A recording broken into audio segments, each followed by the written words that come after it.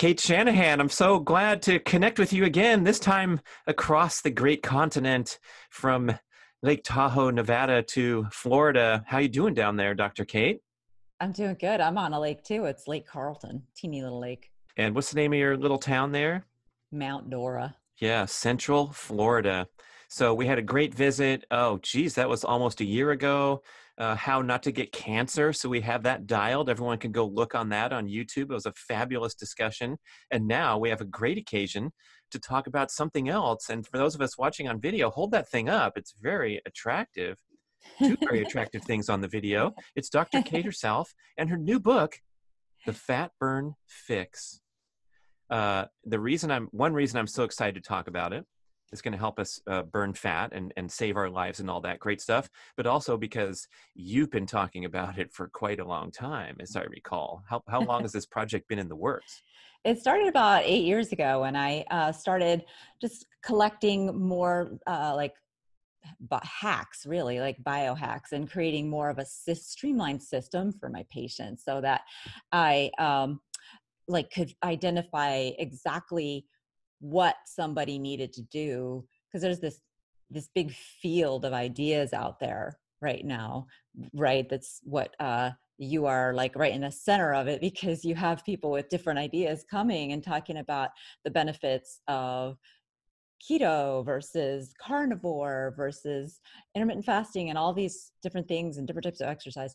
So what the book does, the Fatburn Fix, is it puts all that into context for you. That's what it does. That it's kind of unique, because the first thing that I have people do before they take any action, before they start in on the plan, is figure out how well they burn their body fat, because that really determines everything about your health. There's actually really nothing more important to your health than the ability to burn your body fat for fuel, because it's energy. If you can't get energy, then you can't do anything and your cells die. That's why people that's what a stroke is, right? Certain areas of your brain didn't get enough oxygen to produce any energy and they died. That's what a heart attack is. Certain areas of your heart didn't get enough blood to support the cell's needs for energy and the cells died. So energy is like the solution to so many problems, and it's really what you need to feel optimal. So it's like takes care of the whole spectrum of health, whether or not you're a super elite athlete or maybe a diabetic who's been on insulin for 20 years. It's the problems that you have, if you have any, are because you can't burn your body fat optimally. And it turns out that quite a few people are in that category, even highly fit individuals. Totally. And this, by the way, I should mention, this has nothing to do with your family history or your genetics or, whether you smoke or even how much you exercise, right? The ability to burn body fat for fuel trumps all of that. And so if you don't have the ability to burn body fat for fuel, even if you quit smoking or start exercising, you're not going to get the benefits that you want from doing all that habit change. So we were born with this wonderful genetic attribute to burn body fat. Obviously, we were born with the ability to store body fat, burn it off, store it, and do all these great things that come from the ancestral example, the evolutionary health model. And then there are assorted ways that we screw this up. How does this happen? Well, the one way that is the most important way that is, the main problem that's causing everyone's issues is the fact that our diets have been re-engineered chemically without us really knowing about it or hearing about it or thinking about it, because because we've changed the kinds of fats that we eat. And so this is where we start to get a little bit chemical. But what I'm talking about is, let's put it in the ordinary experience of trying to go grocery shopping. Let's say you want to get some yogurt. Well, you will have a hard time finding a flavored yogurt that isn't fat free. And okay, all right, let's say you want to get some sour cream. Well, you got to make sure that you get the real sour cream now, because there's this thing called fat free sour cream. Right? Cream is fat. And so it's not Oh, I sour never thought cream. about that, huh? Yeah, it's not sour cream if it's, not fat. So it shouldn't say sour cream, but it's confusing to people. And butter, like I went on a shopping trip with a patient of mine, and he didn't know that butter was made from cream. He didn't know to look for cream in the ingredients. So he just went to that section where they sell butter and margarine and Smart Balance and all these spreads. And it turns out all of his life, he thought he was having butter, but he wasn't. He was actually getting hydrogenated vegetable oil spread.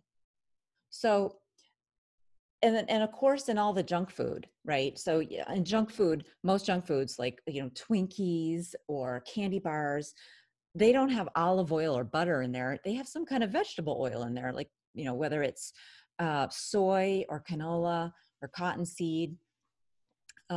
That's what the bulk of our junk food has. So we've had this restructuring of the kind of fat that's in our food supply that no one is talking about. And so we can't even, like, some people can't even understand what I'm saying, and that put it in context, or even accept that it's happened. They're like, well, I've had conversations with people, intelligent people, who I've said, yeah, we all eat a lot of vegetable oils, and actually 80% of our fat calories now come from vegetable oils. And these things didn't exist 100 years ago. And people will come back with, well, I don't sit down and eat big piles of Oreos, right? So that's not me. You're not talking to me. And I don't go to fast food restaurants. I don't go to drive-throughs. So you're not talking to me. I go to high quality sit down restaurants in New York or Los Angeles or Seattle. I don't care. The fact is that the rare restaurant now uses olive oil in things like pizza, right? You're hard pressed to find a pizza joint that uses olive oil.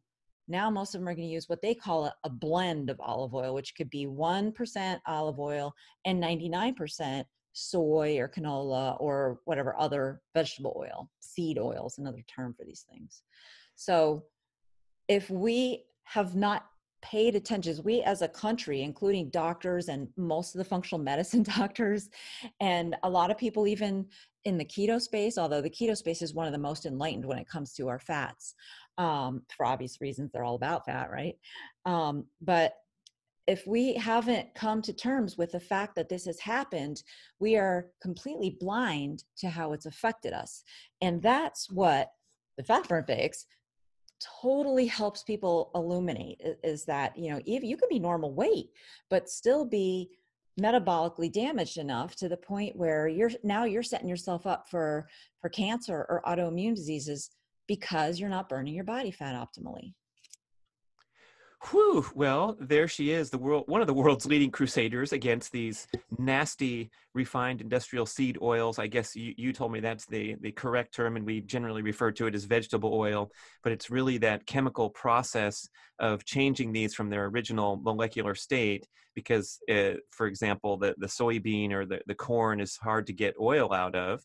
We have a great video, you and I think Luke was in the picture too, the dangers of vegetable oils that you can find on YouTube. And that was like a 15-minute hit, where if you're not familiar with what Cate's talking about right now, I encourage you to go and understand why these things are so nasty. And I want to have you discuss that even further. But the one thing that jumps out to me is so offensive is that there's still a certain segment of the scene here, such as the fine restaurant that you mentioned, that doesn't have that cost-cutting concern that the fast food joint does to use the cheapest oil.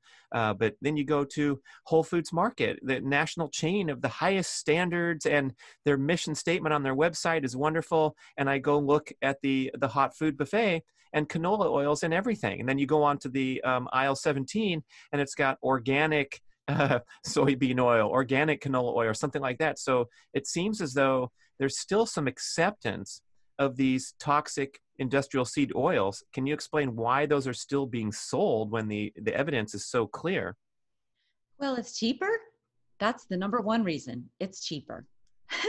It's like less than half the price, right? And if you go to any store, Walmart, Costco, or even Whole Foods, you can compare the prices and the volume of like soy oil that you can buy for less than $20, and how much olive oil can you buy for the same price. Oh my goodness. My friend who's a very health conscious eater was, trying his first jar of Primal Kitchen mayonnaise, which is famously made with avocado oil, and it kicked off the whole industry segment. And he complained that it was $10 for a jar of mayonnaise. And it was a great opportunity to discuss that that's not really expensive. That's a fair price for what you're getting in that small jar. But our orientation is the giant jar of Best Foods with the nasty oil in there for $7 for a gallon. So that's our association, where really the quality foods they're charging a fair price for an $8 bottle. I mean, an $8 box of dark chocolate that's made from bean to bar with fair trade and all that. But we're so used to paying a couple bucks that we have to recalibrate our consumer habits here. Totally. And by the way, a little plug for my YouTube channel, the Dr. Cate and Chef Macy show. I'm working with a chef, and she has a 45-second video on how to make mayonnaise. So with like $4 worth of olive oil and a couple of eggs, you can get what did she say? It was a pint or a quart. Ugh. It says on the thing. A cup of olive oil probably costs you like $2 or $3. You can make a cup of mayo for that much money, basically. And if you have an immersion blender and a minute or two, and then you can customize it to whatever flavor you want. So, I mean, that if it is too expensive, then but you love your tuna salad and your deviled eggs and your sandwiches with some mayo, then make it yourself. And the key is you got to have an immersion blender, and you got to have the right balance of emulsifiers and acid. But then poof, once you get that, you're good. Go watch the Dr. Cate and Chef Macy show on YouTube. There, you can record me for the jingle if you want. We'll try it again after we're done here. But more importantly, if we brought on as our next guest the leader of Whole Foods Market, who's putting this stuff into the salad bar, is he going to challenge your assertion that this stuff is unhealthy? Absolutely. When Luke and I lived in Napa Valley, we went to a really fine restaurant. We paid like $100 for just the dinner part of the meal between the two of us. And I asked the server, "Hey, is there anything here that I could buy that doesn't have canola in it?" And she said, "Actually, well, you could have a salad without dressing, but otherwise, no." And so that was kind of the last straw. Like, we thought we had gone to Napa Valley, which hails itself as this culinary epicenter. And no, we still can't get away from the same crummy oil that you would get from, any kind of takeout, Sonic Burger, whatever. And so we wrote an article called The Canola Blob, because at the time we had a recurring column in the Napa Valley Register. And like 2 days after it was published, I get this fax from the CIA, which I had to think for a second. I was like, oh, wait, they mean the Culinary Institute of America. Yeah. That was the president, right? So the president wants to school me on what I've been saying about canola, because I am unnecessarily terrifying people out of eating the most healthy oil, right? So he wants to school me. So I play along, and he and I arranged to have a sit down, and Luke came with us, as well as a reporter for the Register, just in case all hell broke loose. She wanted to be there, I guess.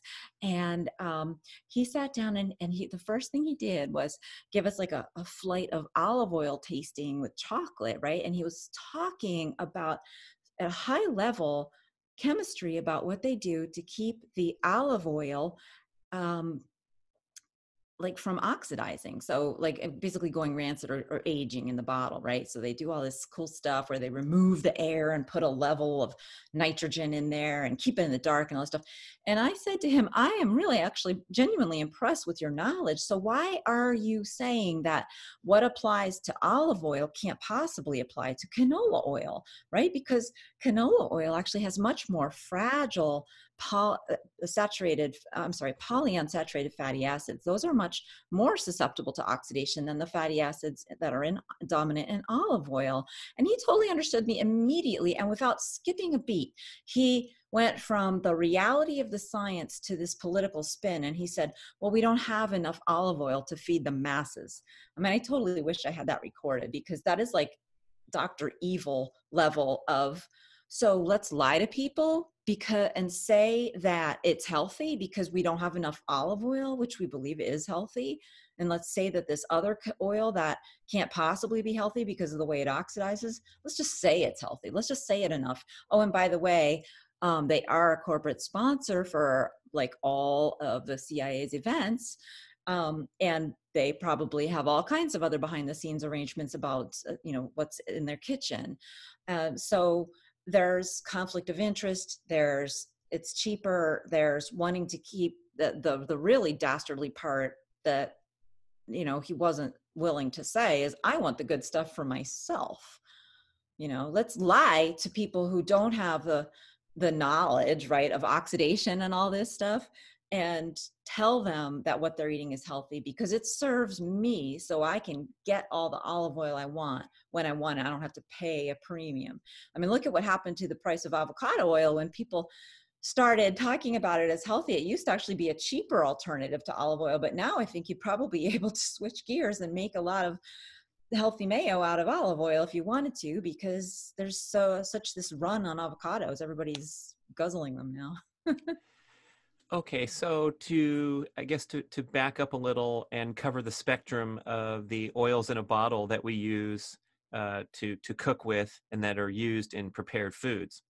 And we have the saturated fats, which are temperature stable because the hydrogen locations are saturated, right? And that's what keeps them solid at room temperature. And that's also what protects from the oxidative damage when they're heated, such as in cooking. And then we go along this spectrum, and maybe you can pick it up and explain why avocado and olive are more healthy and temperature stable than the highly refined seed oils that we see: corn, cottonseed, soybean, canola, and especially highlight canola, because if you go on, people have challenged me and say, what's so bad about this? And I try to give them make my effort there. And then you can go on the internet and find out that canola is higher in omega-3 and has these many health benefits. And there's a whole section of information that's giving a thumbs up to this. And it seems like once it gets through some gate of conventional wisdom and United States government or the powers that be saying this is okay, then it gets flooded into all 700 locations of Whole Foods Salad Bar and even the finest restaurants, because I can't imagine they care too much about the cost of buying canola versus avocado oil when they're serving $100 meal. Maybe I'm wrong, but I think people, there's a lot of restaurants now that proudly stand that they're serving the healthiest food and they're going local and sustainable and all that. But I think we have a knowledge gap here where people still think it's you're making a healthy choice when you choose canola, especially organic canola.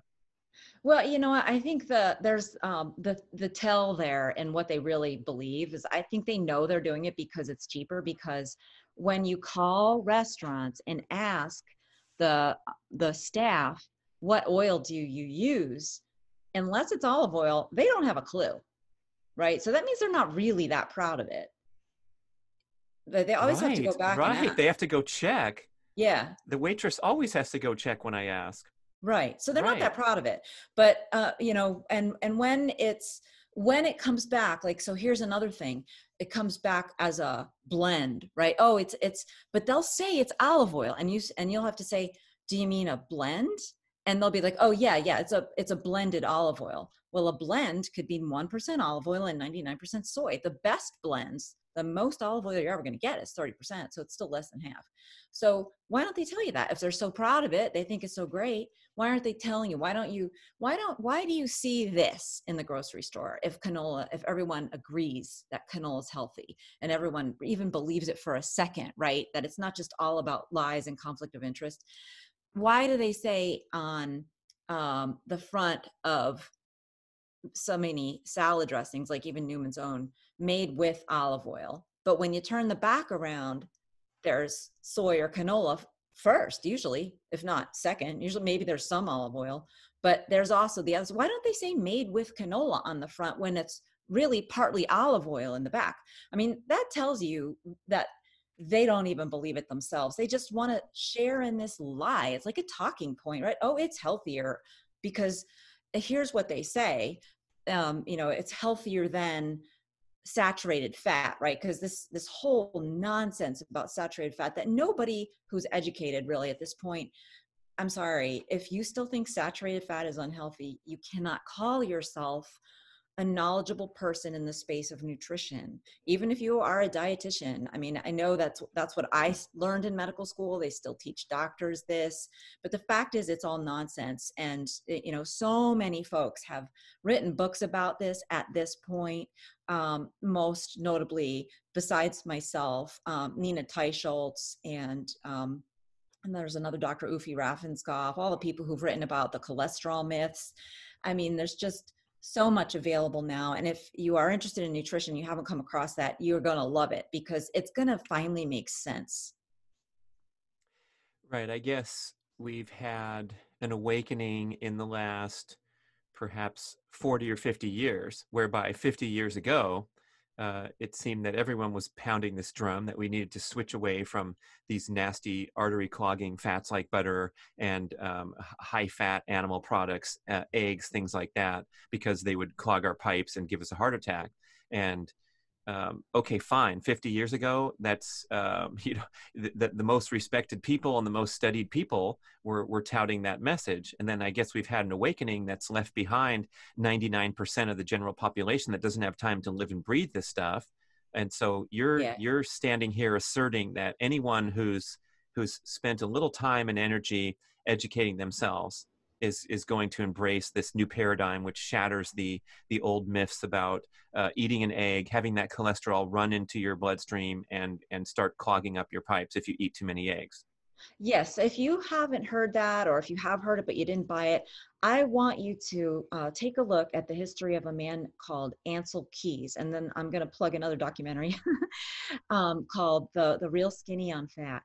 um, this whole idea, you said the most respected people, but not the most knowledgeable people or the most honorable people, because all of this whole nonsense around saturated fat comes from mostly one man whose name is Ansel Keys.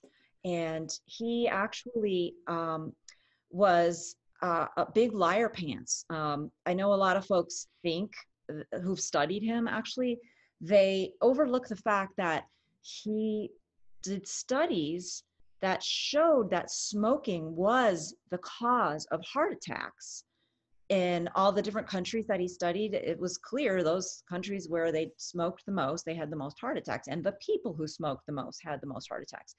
But in the interviews that he took back in the 50s and 60s in his day, he downplayed the role of cigarettes in causing heart attacks and said, no, no, no, no, I don't think that's the cause. I think it's the fat in our diet. And specifically, I think it's the animal fat. And now, why would he do that? Why?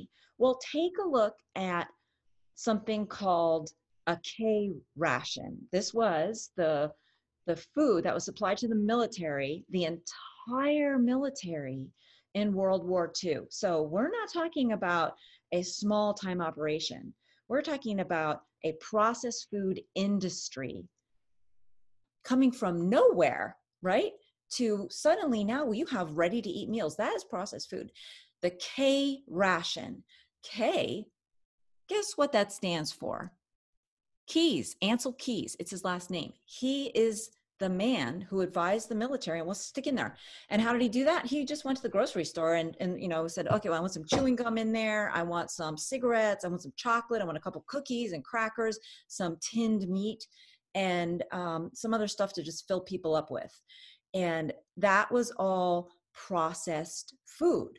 So he really should be called the father of processed food. I mean, this man, I think, is responsible for more deaths than anyone else in history, because it's his idea to start telling people that saturated fat is bad. And what that does is that destroys your ability to make tasty vegetables, right? Because if you can't put just like, steam some broccoli and put some melted garlic butter with some salt on there.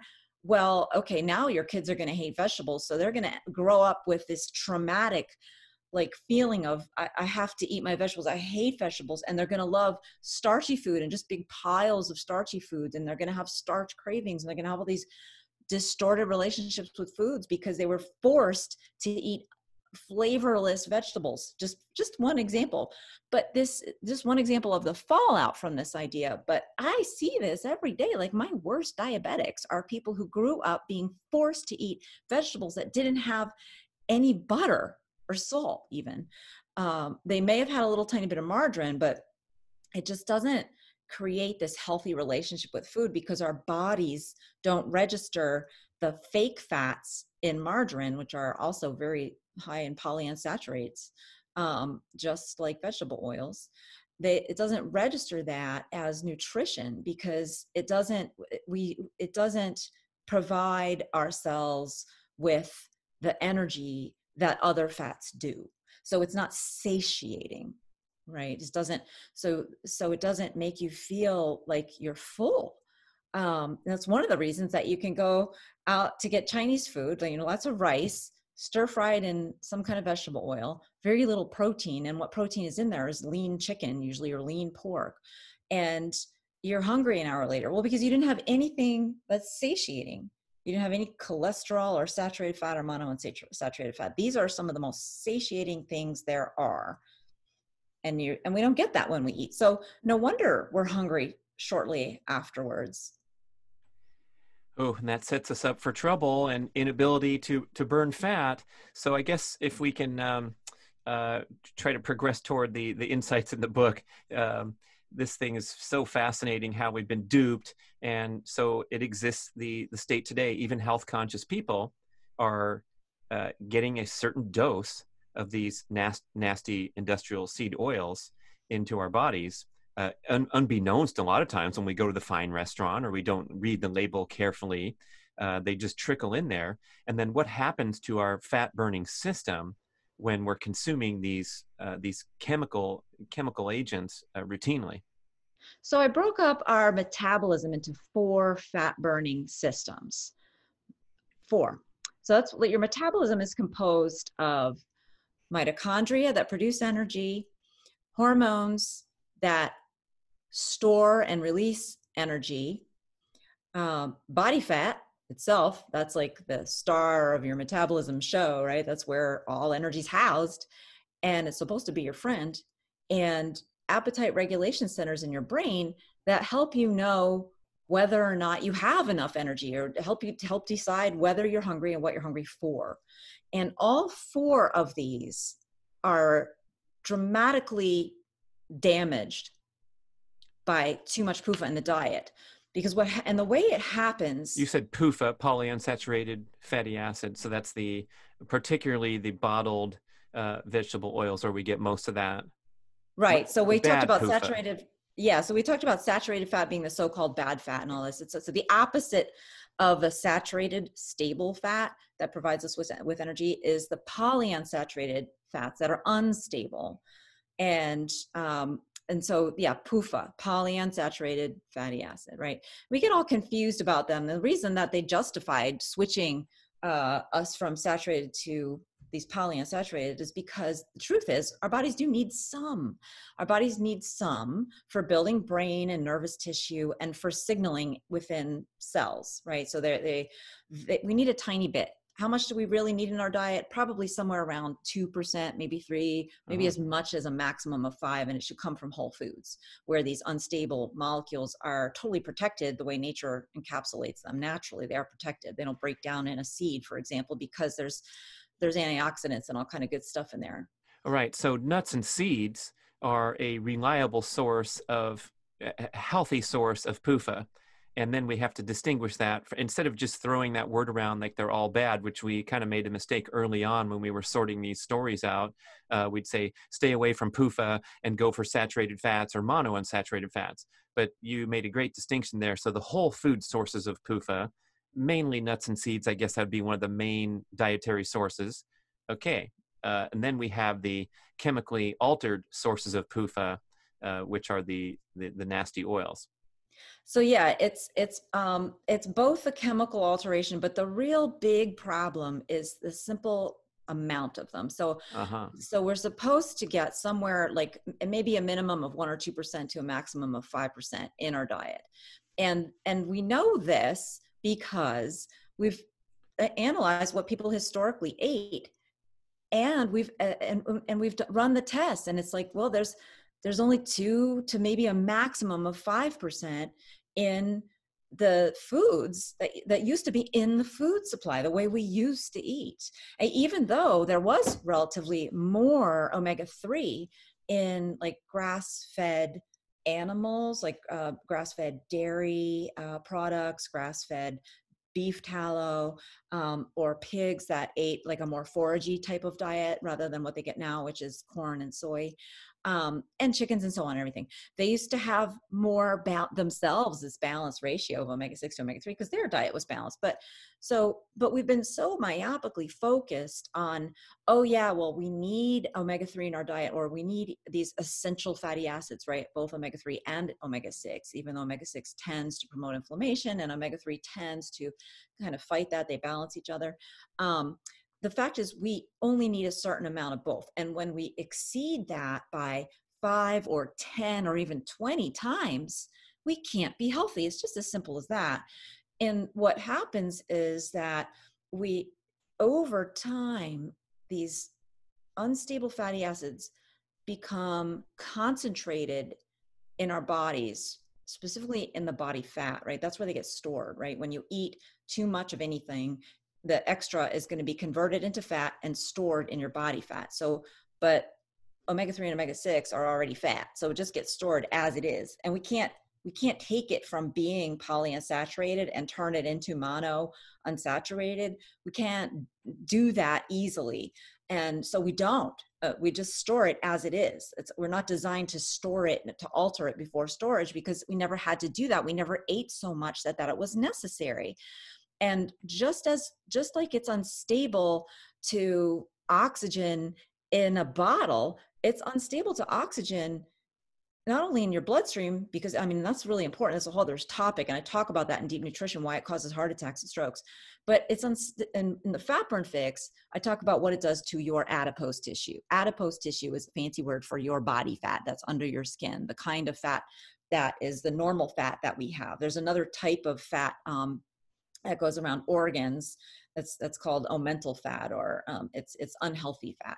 But so our body fat, our adipose tissue that's under our skin that we see most easily, that is now reflective of our diet.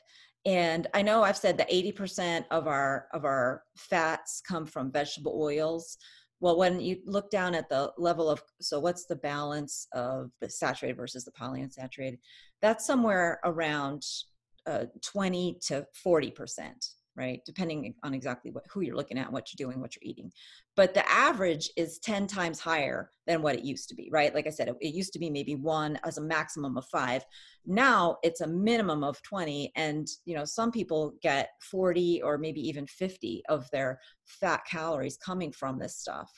And 50%.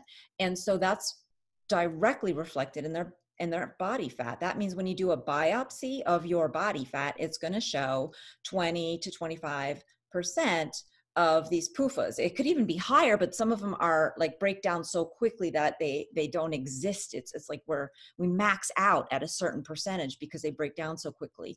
And when you get to that max out point is where you start getting from just being overweight to being deeply diabetic and very high risk for all kinds of problems, because your body fat now can't even store more fat. It itself becomes an inflammatory organ, and you can't put more fat in there easily. It doesn't hold on to fat properly, so it leaks into your bloodstream. It causes heart attacks and strokes. It starts building up in your liver and you get fatty liver. And it's all coming from this ridiculous amount of unstable fatty acids in our body fat that came from our diet. When you do biopsies of of people's adipose tissue from 100 years ago, when their diet had very little, almost no seed oils. So it just had like the natural amount. The content of polyunsaturated fatty acids was like 2 or 3%.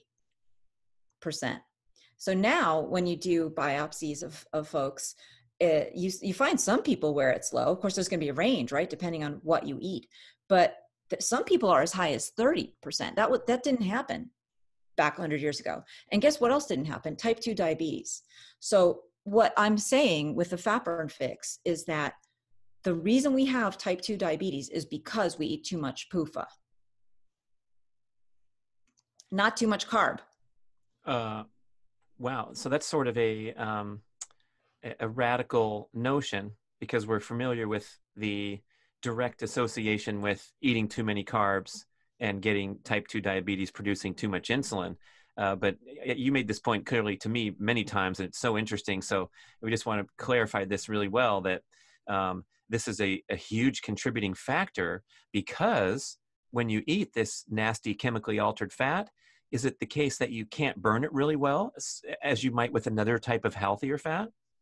Yeah, that's the key. So it's unstable, and it breaks down in your bloodstream. It breaks down to promote inflammation. But when you try to burn it, in the fat burning system that produces energy, so this is the fat burn system number 1 that I talk about in the Fat Burn Fix. It's your mitochondria. These are little tiny parts of your cell that generate energy for the cell, and that's where all your calories get burned, by the way. And if your calories are coming from these unstable polyunsaturated fatty acids in high enough concentration, it just simply shuts down the mitochondria. It blows a fuse. It burns too hot, right? Like you have to put the right kind of gas in your gas tank, or your engine doesn't work right. Well, the exact same is literally true for your mitochondria, for your cells' energy engines. Uh-oh, that doesn't sound good. And let me guess then where we're going to get our energy if the power plant's shutting down. We always talk about mitochondria as the power plants, and how you can liken it to a solar power plant because it's clean burning, because the mitochondria utilize oxygen, so you don't have that free Heat. radical production and all these things that are negative and can lead to disease. So if you can't do that well, I'm guessing you're going to have to get your energy from the Slurpee. Exactly. So what happens is there's always sugar in our bloodstream. And, unlike there's not always a whole ton of fat in our bloodstream, free fatty acids, but there's always sugar. And so if your cells are simply not getting enough energy, there's all these ancient survival mechanisms that kick in, and they start slurping the Slurpee out of your bloodstream as quickly as they can, which drops your blood sugar, right? So the cells start using more sugar, drops your blood sugar. How are you going to feel? Like you don't have enough energy, like you don't have enough blood sugar, like you need to snack, like you're hangry, like you're irritable. And so that goes on long enough, and your body gets smart in a way and says, I know what I'm going to do. I'm going to raise this blood sugar, so that what a normal blood sugar, normally fasting is somewhere around, when I graduated from school, it was 65 to 85. They've raised it now because everybody's so unhealthy. But so 65 to 85 is what I'm sticking with. And so that's normal fasting. And You're kidding. That's so low. I thought people are striving to get 100. right, because we are so all damaged metabolically. It's like we can't see the forest through the trees. We cannot see what's happening to ourselves, because the average person is now metabolically damaged. The average, 5-year-old has much more trouble burning their body fat today than when I was a kid. I mean, it used to be nothing to just play all day and, go, go, go, go, go, and then come in and you might be rabidly have a fantastic appetite and eat whatever's put in front of you if you've been playing all day. But the kids these days, they can't do that. They need snacks right after school. They need snacks during school. They need to take snack breaks in school. I mean, this is we are unable to see what is happening, even though it's happening right in front of us. Our children can't burn their body fat, so we have to give them snacks. And instead of saying, hey, what's going on here? We're giving them more sugar. Right? And they think sugar is the solution. Some people think sugar is a solution. Some people think sugar is a problem. Still, we're not seeing the real issue. The underlying issue is this only thing that's so radically different than it was 100 years ago. our carb consumption today, our total carb consumption as a percentage of calories is no different than it was 100 years ago. We were already kind of leaning sort of heavily into the carbs 100 years ago, but we did not have type 2 diabetes. It wasn't discovered till 1938, wasn't described. Type 1 was, but type 2 was not until 1938. We had to have enough, the possibility for enough vegetable oil to be concentrated in a few people's tissues where they would develop insulin resistance. And that's type 2 diabetes is not about, it's not about eating sugar. You have more problems when you eat sugar, and now you have a whole other set of problems, and you can't really fix it very easily unless you cut your sugar. But you can fix it if you're patient enough. If you don't even have to cut your sugar if you have willpower, as long as you just get the right kinds of fatty acids into your body. Start eating more healthy fats. You can still eat carbs, and that's what the Fatburn Fix does. It brings in a huge reality check into this conversation, because just the way we've been talking about it has just been one radical swing to another. When I worked for the Lakers, I loved working there. I was working with some of the best people in the industry. Even still, the tendency of the human mind is to go from one extreme to the other. So what we were trying to do really was just pull back on the empty calorie carbohydrates and give people more healthy fats like butter and eggs. But what was reported in the news media time and time again was that they were on like a zero carb diet, right? That's not what we were doing. And that's not what anyone really needs to do. Now, if you want to accelerate your metabolic recovery and you are a type 1 or type 2 diabetic and your fasting blood sugar level is higher than normal, you can accelerate it by cutting back really deeply on carbs. And that's what the Fatburn Fix tells you how to do. I mean, that's what makes this unique, is that it actually gives you a diagnosis first before telling you what you need to do to treat your problem, because there are people all over what I call the diabetes spectrum, and depending where you are, what works for a person on one part of the spectrum may not work at all for a person on the other part of the spectrum. This is not your metabolic type, it's your metabolic damage. It's the damage to your 4 fat burning systems. And so it's not something genetic or that you're born with or based on your blood type or based on whether you're an ectomorph or an endomorph. It's based on how much PUFA is in your body fat and how that's affected you, all of which can be changed. So first and foremost, total eradication of these refined industrial seed oils from the diet. That's our starting point. Yes, you still need to get, polyunsaturated fatty acids, and you will if you follow a normal healthy food diet, right? Because if you eat nuts and seeds, and even if you have animal fats, especially if you can manage to get like grass-fed dairy, that's a great source of omega-3. It's really under-discussed, underutilized, but you will get plenty of the PUFAs, the amount that you need. You will get it if you totally cut out all seed oils. Now, what if you look at something and, like, let's say we've got like a marinated salmon that's ready to eat, and the main ingredient is salmon, and there's some spices in there, and like one of the last things is canola or soy oil. Okay, that's probably a drop. All right, it's not going to kill you. It's about the bulk of your calories. The bulk of your fat calories really should be the natural animal products and the natural plant products that are high in fat, like avocado and coconut and nuts, and whatever animal. I mean, I think that's why the carnivore diet is so popular, is because if you're doing carnivore correctly, right, according to the rules, you are not doing seed oils either. So poof, more Quick effectively than solution. anything else. Right. Pretty simple. Elimination diet. Cut this crap out. Yeah, exactly. Can you go into more detail about the 4 fat burning mechanisms besides the mitochondria? You mentioned the hormones, the appetite mechanisms in the brain, and then body fat itself, and how those all Correct. interplay to becoming an excellent fat burner. Yeah, so the mitochondria are like the place where you really need to get healthy fats. Like they're the first thing in your whole body that can respond immediately to an infusion, to a switch, to an infusion of good, healthy fats. And once you start building a healthy breakfast and a healthy lunch, you will notice within hours that your mitochondria are functioning better. And you might think, oh, I can't feel my mitochondria. I don't even know what they are. Well, you can. If you feel brain fog when you're hungry, if you feel hangry or irritable, if you get nauseated or headaches or shaky or cold when you're hungry, that's mitochondrial dysfunction somewhere in your nervous system usually, or maybe in your digestive system, or both.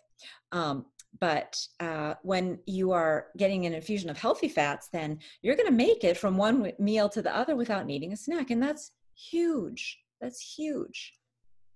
Uh, Huge. you're not big on snacking. We learned. Right. Right. And tell us what happens when you make an innocent reach for something quote unquote healthy, like a keto friendly energy bar, or even some trail mix or something where you're trying to do the right thing and just take you through the lunchtime hour to the dinner time hour, or breakfast to lunch. How does that You're set you not, back? yeah, you're not burning your body fat. Like you're not enabling um, your your stomach hormones and your biological hunger clock to be reset properly. So you're basically in a groove of, like if you have a pet, right? Doesn't your dog show up like right around the time you normally feed him? D- Does Oh, Mark right? Sisson's dog is at 5 o'clock on the minute every day. It's a miracle. His old dog Buddha. Yeah. I mean, do you think he knows how to read time? Did he learn how to read clocks? No. It's because we have an extraordinarily accurate circadian clock that tells us when we normally eat. And all it's there for is to help get our digestive system ready to digest food so that we don't have all these weird, digestive symptoms that make people think they have food allergies and all kind of nonsense. It's important for your body to be ready to accept food. And so ghrelin is the main actor here, and ghrelin is tied to your circadian clock. And so if you are having even a healthy snack at 10 o'clock, that's like just pure keto, no carbs, nothing going to mess up your sugar, your insulin, you're still telling your body to make sure to be releasing ghrelin at that point in time, which also blocks fat burn. Ghrelin blocks fat oxidation. It blocks fat release the same kind of way that insulin blocks fat release. Ghrelin blocks it. Slightly different mechanism, but the fact is it blocks it. So And ghrelin is the sensation of hunger. Your famous quote, "Ghrelin gets your stomach growling." But if you if you if you don't eat, aren't you going to kick into fat burning? You're gonna ignore that sensation of hunger in your stomach and then wait it out? Isn't that yes, a is that a reasonable strategy? Or you're saying what happens when ghrelin spikes? so if your ghrelin spikes and you are just going to tough it out, like you don't want to snack, it'll go away in about 5 minutes if you drink some water and just get distracted. It's not that kind of hunger is not the same as brain fog and feeling hangry and feeling shaky. They are totally different. And that's a huge thing that uh, folks need to be able to distinguish between the two of them. And so in the Fatburn Fix, I give you worksheets so you can learn what's happening.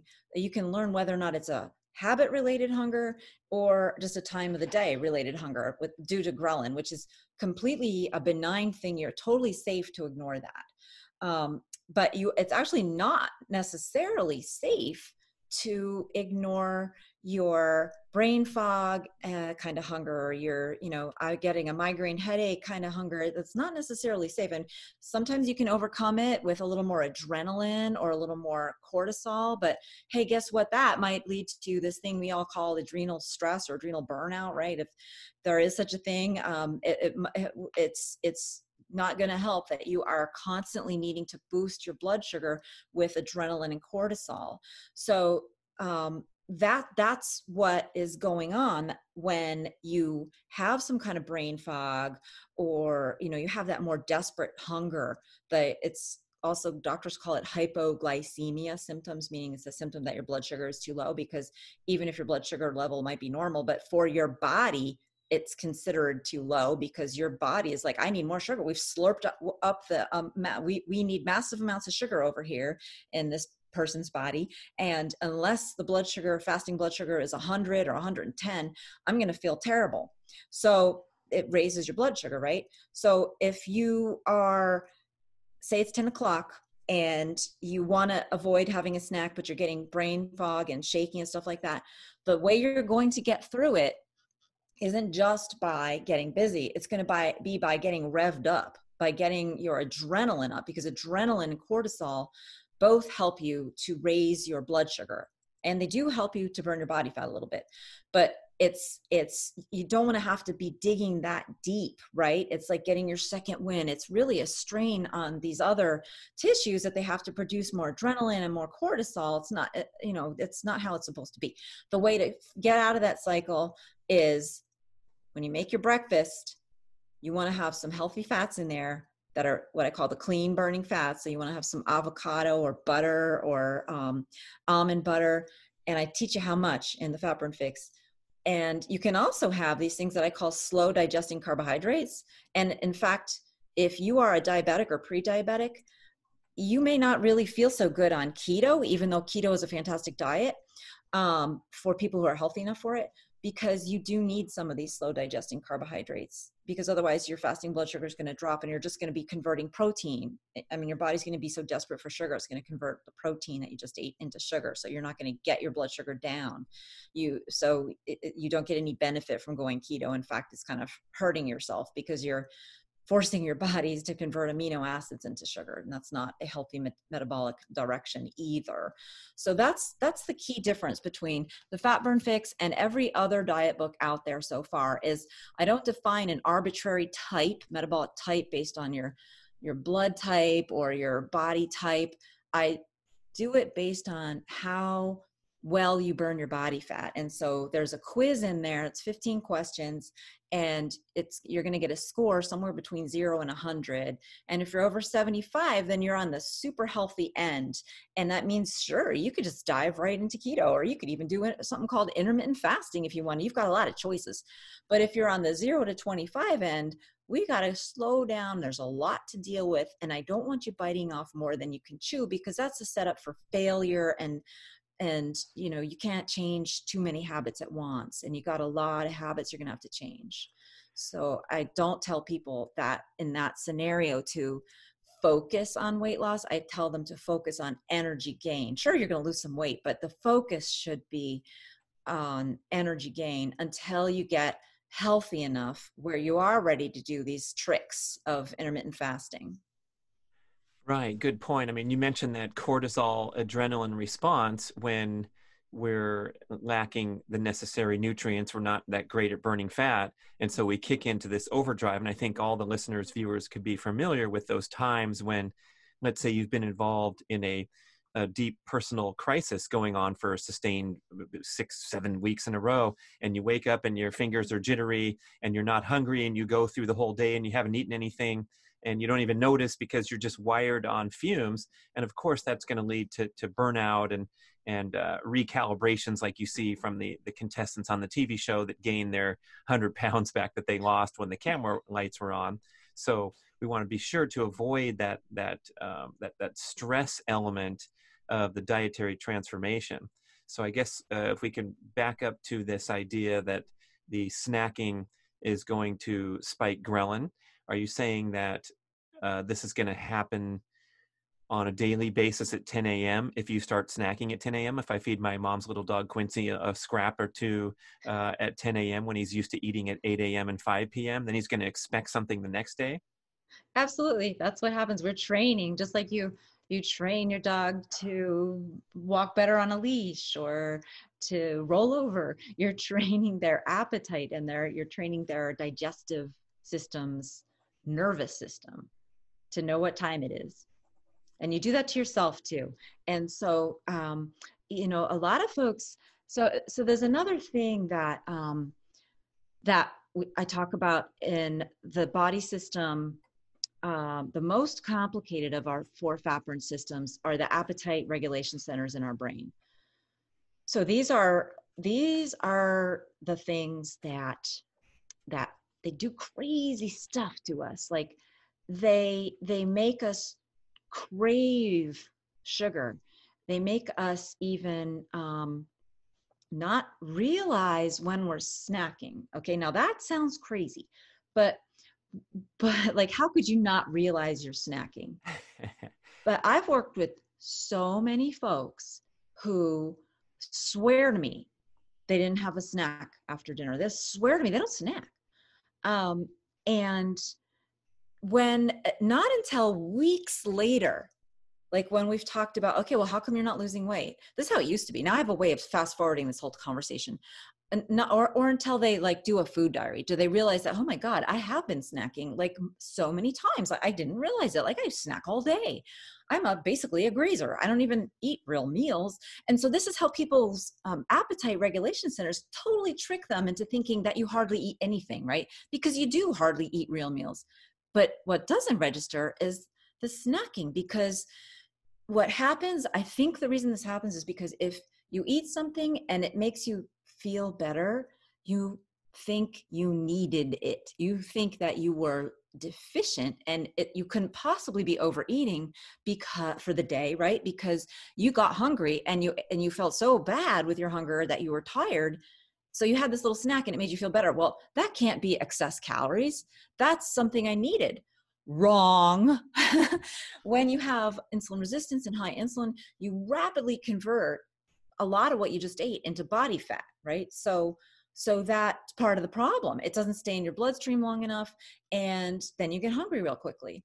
So that's the interplay of hormones and your appetite regulation systems, which hide the fact that you're eating when you don't think you're eating. Most people underestimate their calories by at least a third, right? So we're talking 800 to 1,000 calories for the average man and woman, respectively.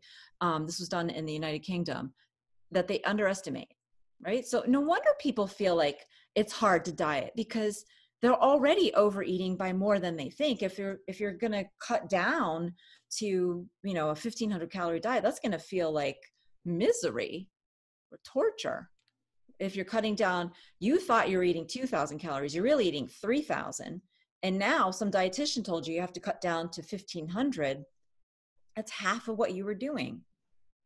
First of all, it's not necessary. You're going to lose weight. If you stop overeating, you're going to lose weight, right? If you just pull it back to what you need, which is 2,000, you'll feel great, especially if you build it out of clean burning fats, slow digesting carbohydrates, and lots of other nutrition. So this is like the Fatburn Fix just kind of creates a whole new paradigm of reality-based diet rather than paradigm-based diet, right? That's where we've been. We've been fat makes you fat, so don't eat fat. We've been carbs make you fat, so don't eat carbs. These are paradigms. So this is, I guess I could call it reality-based. Maybe I'm biased. It's a fat burn based. It's a body fat based paradigm, right? But that paradigm makes sense because I think everyone can agree that too much body fat is what makes you fat. And that if you cannot burn your body fat, you are not going to lose your body fat and lose weight. So I think everyone can agree on this particular paradigm. So that's why I call it reality based, because I think everyone believes in this reality. Is that on the subtitle? I love that. A reality-based diet. You better get it on there, the next printing. You came up with a new one, people. Dr. Cate Shanahan's reality-based diet, once and for all. Oh my goodness. So if we can pull out some key attributes, I'm so excited to, you sent me an advance copy. I read through it quickly, as I've been known to do, and already have talked about a lot of this stuff at length, but I can't wait to get all the way deep into this. But we're pulling out some wonderful insights. One of them is that urgent need to cut out the single most offensive agent in the food supply, which is the processed oils, and then the no snacking, because it spikes ghrelin, which is tied to circadian. And you also mentioned quickly that it's going to shut off fat burning. Even if it's a keto approved snack, you're going to stop burning your own body fat in order to burn whatever you just consumed. Correct. Exactly. And by the way, unless you're burning your body fat, you're not producing ketones. So you can be eating fat all day long and you'll never make ketones, because your Oh, liver produces body fat only when you have enough of this other kind of hormone around called glucagon.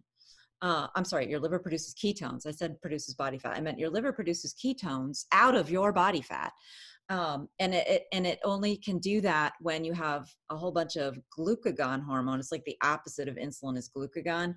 And that only happens when you're burning your body fat. And you can maybe force the issue by having a whole ton of coconut fat, but that's not healthy. And I wouldn't recommend that. I mean, you can overload your system with anything if you try hard enough. And some folks just go so nuts on eating coconut and even MCT oil. They just go nuts on it. And it's not healthy at all. You can get yourself fatty liver from just doing that, because you shouldn't overload the system with anything. how much is too much if you're a enthusiast of the morning coffee with dumping a bunch of fat calories inside? If you go much above like 500, that's too much, right? And depends, of course, on your body weight. So someone like me, much above 300 calories of fat is going to be too much. Of added fat, like an MCT oil. Correct. Yeah. Yes. Uh-huh. Kate, you're destroying the extremely lucrative movement of the keto scene, where people are been taught to stuff their face with fat and processed fat snacks and things in order to make ketones. And you're telling us now that you can't make ketones by consuming fat?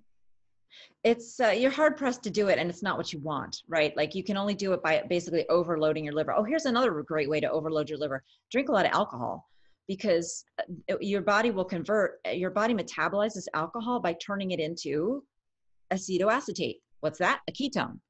So when somebody goes out to a party and they have like 12 beers, and the next morning they wake up and they are blowing ketones. Was that good for their liver? Was that good for their body? Is that good for their fat burn? No, it's horrible. So the same applies to MCT oil. It's just, if you're overdoing it and you're forcing your liver to produce ketones that way, that's not good for you. So don't do it. So come into keto from a fasting-based perspective, and aligned, of course, with limiting your dietary carbohydrate intake if you're an enthusiast of that particular movement. But it sounds like with the Fatburn Fix, if someone were to walk in the bookstore and grab this off the shelf, like you've described, it kind of transcends any of the factions that we're dealing with right now. Maybe those are things for people to examine sort of at an advanced level. I try to convey that point too, like this carnivore thing. I do a podcast on it. I feel great. I've done this. I've tried this, but I'm also coming into this with 13 years of highly regimented and focused carbohydrate restriction, fat burning diet. So I'm going to be having a different set of decision-making parameters than someone who's struggling, such as the everyday folks that you see. But if they were to grab the Fatburn Fix and get started, it's pretty much inclusive of anyone with let's say their belief system is taking them down the plant-based path, or their wherever they're coming from. Even if they have current metabolic damage, they can succeed with this. Absolutely, yes. And that's the thing. It does transcend the paradigms, because it's really focused on the goal of weight loss is burning your body fat, which, by the way, is the goal of health. We keep running into all these studies about like, oh, there's benefits from fasting for 3 days. Well, guess what? After 3 days, you're burning your body fat. There's benefits from having your insulin levels low. Well, guess what? If you can burn your body fat, that's because your insulin levels are low. I mean, it all comes back to burning your body fat, and it all comes back the question of, why am I not already burning my body fat, which is something no one questions. Everyone assumes, okay, I'm dieting, I am exercising, I am burning my body fat. Not necessarily. If you're losing weight, yes, you are burning your body fat, but is it easy? Is it as easy as it should be? And is it damaging your cells? And so if it's not as easy as it should be, you can't stay on the diet very long. It feels like torture. And at the minute you stop, you regain right away. And that's what I want to put it into, is this yo-yo dieting. That is what I have seen throughout my career when I see patients who've gone to weight loss specialists, who they lost 60 pounds and they were in love with the doctor because of course the doctor meant well, but he gave them like this packages of like ready to eat powders and an appetite suppressant. And oh my God, it was the greatest thing. I lost 60 pounds in no time. But then I went on a cruise and I twisted my ankle, and oh my God, now I'm just I'm even up from where I was. I want to put an end to that yo-yo dieting. This is not that. This is a book for people who want to live in reality, who don't want to live in the fantasy of it's going to be easy to lose 60 pounds by the time I need to fit in my bikini. Okay, yeah, maybe if you are a super great fat burner, yes, maybe that is reality. But for most people, unfortunately, in my experience, the average person who has 60 pounds to lose is not a good fat burner. And they need to take certain steps to have success. And if they try to take shortcuts, just in the long run, it sets them up to fail, and they blame themselves. Like, this is the thing that like, I don't want to talk bad about my fellow practitioners because they do mean well. All these weight loss doctors who are like, you got to get people to lose weight fast so they stay motivated. Okay, I know that's what it looks like, that you've heard that, but the fact is, telling people that sets them up for, it makes them love you, but it makes them hate themselves. And that sets people up for failure because you don't trust yourself. And the most important thing in the Fatburn Fix is that I want people to trust how they are feeling. You need to trust how you feel. If a diet's not making you feel great, I don't care if you're shedding fat, then it's not what you need. Your body, any diet can make you lose weight, right? You can go on the bubblegum diet for 4 weeks, have nothing but bubble gum, you're going to lose weight. Losing weight is easy, but getting healthy and getting to the point where you can burn your body fat, that requires expertise, knowledge, and a belief in the fact that nature knows best, and an understanding of the 4 fat burn systems, which the Fatburn Fix will help you to gain. Very well said, Cate. You are an excellent promoter of your own book. I'm That's all I got. I don't have supplements, so I mean, we got a little into the science and we dipped in and out of it, but you did a good job explaining everything. And I think these insights are really important. Even if you're an experienced person who's listened to a lot of stuff, read a lot of stuff, there's still some notions floating around here that are kind of been distorted, and now we're kind of taking our eye off the ball in a sense, where you bring it all back to burning body fat as the end all. Really, I love that. Yeah, that's really what it is. And that's what everybody wants and knows. And when you get that, you will find that you didn't even know yourself. Like, if you've never been a really good fat burner, you don't even know what you're capable of.